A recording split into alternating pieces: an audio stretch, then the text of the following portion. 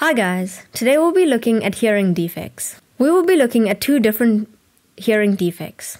The first one being a middle ear infection. This is usually caused by excess fluid in the middle ear caused by pathogen infection. It could also be caused by a buildup of mucus. Treatment for middle ear infections is usually antibiotics or inserting grommets. Grommets are when a small hole is created in the tympanic membrane to equalize the pressure on either side of the tympanic membrane. The second hearing defect is deafness.